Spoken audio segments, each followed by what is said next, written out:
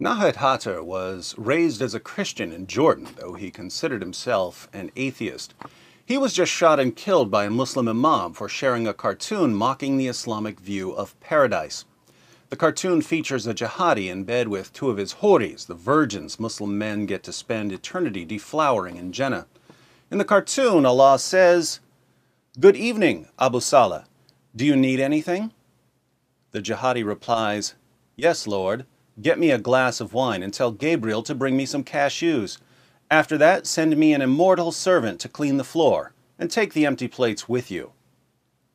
He then adds, "Don't forget to put a door on the tent so that you knock before you enter next time, your glory." Hattar was arrested for insulting Islam, even though he apologized and said that he was only making fun of ISIS. Following his arrest, he requested security to protect him, but his request was denied, and he was shot to death outside the courthouse. Now, usually when jihadis kill someone for criticizing Islam, westernized Muslims spend the next 3 weeks assuring us that killing critics of Islam has nothing to do with Islam.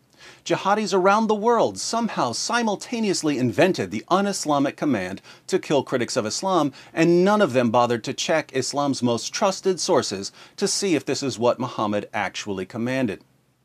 That's the normal response when a cartoonist or author is killed for making fun of Muhammad or the Koran.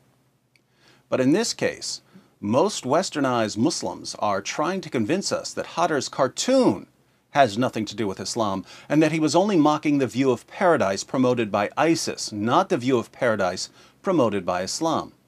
I don't know how much Hattar knew about Islam, so his intention in sharing the cartoon may have been to mock ISIS. But if our Muslim friends expect us to believe that ISIS jihadis came up with their picture of paradise from their imaginations, we're going to have to turn to Muslim sources to see if Muhammad and the Quran promote a less carnal, less hedonistic vision of Jannah than what we find in the minds of ISIS jihadis. The cartoon portrays Allah as waiting on jihadis as if he has nothing to do apart from satisfying their wishes and desires. Where did ISIS get that idea? Surah 4 verse 3 of the Quran says that Muslim men can marry up to 4 women. But Muhammad wanted more, so Allah revealed Surah 33 verse 50, saying that Muhammad could exceed the 4-wife limit. We know from Muslim sources that Muhammad had at least 9 wives at one time, as we read in Sahih al-Bukhari 52:15. Narrated Anas bin Malik, the Prophet used to pass by, have sexual relations with all his wives in one night, and at that time he had 9 wives. Sahih al-Bukhari 268.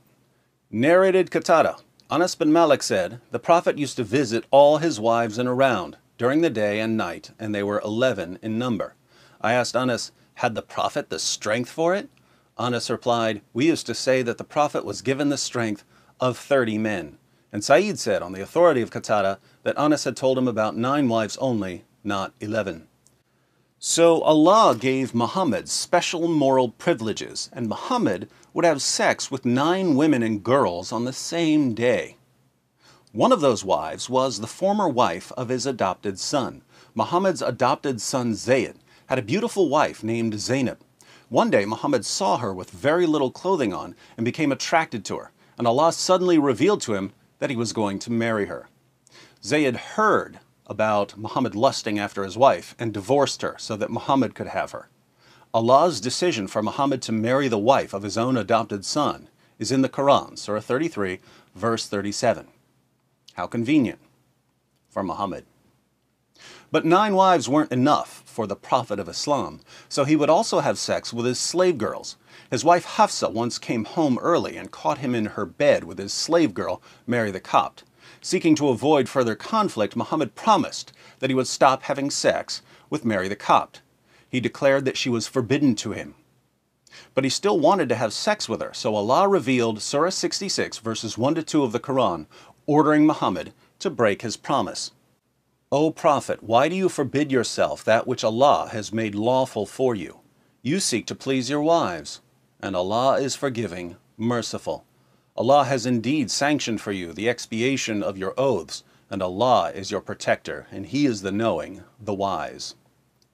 We have the historical background in Sunan an-Nasai 34:11. It was narrated from Anas that the Messenger of Allah had a female slave with whom he had intercourse. But Aisha and Hafsa would not leave him alone until he said that she was forbidden for him. Then Allah, the Mighty and Sublime, revealed, O Prophet, why do you forbid for yourself that which Allah has allowed to you? Surah 66 verse 1, until the end of the verse. So Muhammad broke his promise and impregnated Mary the Copt. This is what we find over and over in the Quran, and some of Muhammad's contemporaries recognized that Allah seemed to be obsessed with satisfying Muhammad's sexual urges. In Sahih al-Bukhari 4788, Muhammad receives one of his morally convenient revelations, and his child bride Aisha says to him, I feel that your Lord hastens in fulfilling your wishes and desires. This is not a critic talking. This is Aisha, the mother of the faithful, pointing out that Allah rushes in with revelations whenever Muhammad wants something. This is precisely the idea that the cartoon mocks. So did ISIS dream this up? Not at all. It's what we find in Islam's most trusted sources. As we've seen, Muhammad would have sex with 9 women and girls in one day, and even this wasn't enough for him. He had to sneak around in his wives' beds with his sex slaves as well.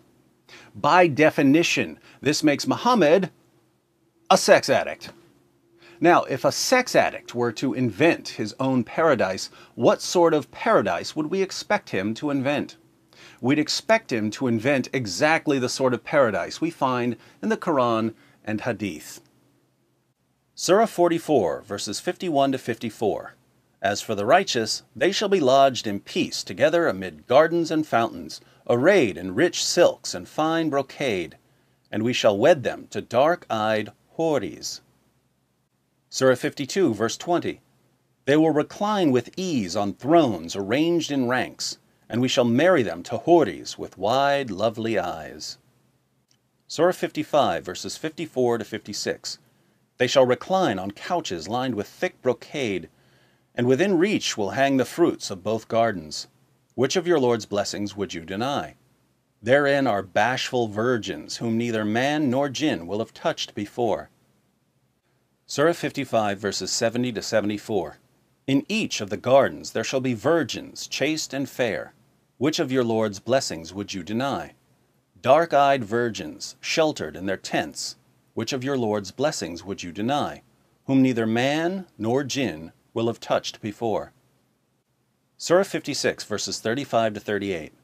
Verily, we have created them maidens of special creation, and made them virgins, loving their husbands only, equal in age, for those on the right hand. Surah 78, verses 31 to 34.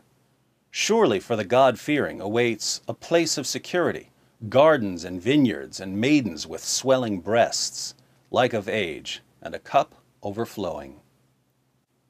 According to Muhammad, jihadis are guaranteed at least 72 of these virgins. Jami at-Tirmidhi, 1663. Al-Miqdam bin Ma'adi Yaqarib narrated that the Messenger of Allah said, There are 6 things with Allah for the martyr. He is forgiven with the first flow of blood he suffers. He is shown his place in paradise. He is protected from punishment in the grave, secured from the greatest terror. The crown of dignity is placed upon his head, and its gems are better than the world and what is in it. He is married to 72 wives among al-Hur al-Ain of paradise, and he may intercede for 70 of his close relatives.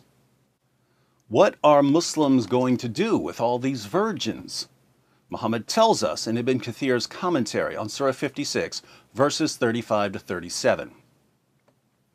Abu Dawud at-Tayalisi recorded that Anas said that the Messenger of Allah said, In paradise the believer will be given such and such strength for women. Anas said, I asked, O Allah's Messenger, will one be able to do that? He said, he will be given the strength of 100 men. At-Tirmidhi also recorded it and said, Sahih Gharib. Abu al-Qasim at-Tabarani recorded that Abu Hurairah said that the Messenger of Allah was asked, O Allah's Messenger, will we have sexual intercourse with our wives in paradise? He said, the man will be able to have sexual intercourse with 100 virgins in one day. Al-Hafiz Abu Abdullah al-Maqdisi said, In my view, this hadith meets the criteria of the Sahih, and Allah knows best.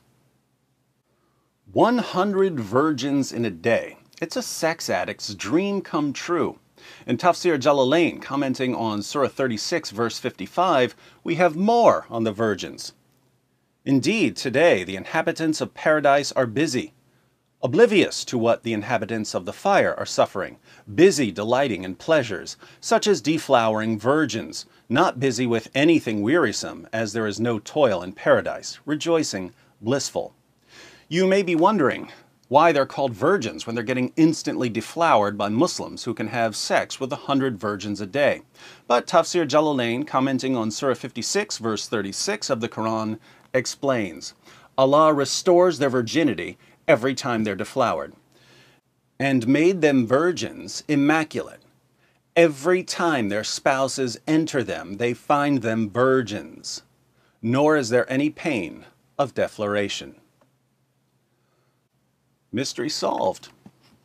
So, Allah's paradise makes the Playboy mansion, in its prime, seem like the world's dullest library by comparison. Allah's paradise is filled with specially designed sex slaves who, let's face it, are about 2 steps away from blow-up dolls. But what else should we expect from the mind of a 7th century sex addict? Now, I know what many of you Muslims are thinking.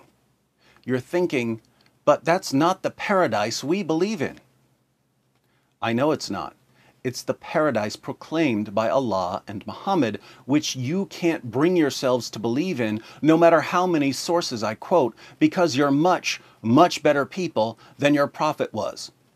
And when you see your prophet's view of paradise mocked in a cartoon, you assume that it must be the view of some group you despise.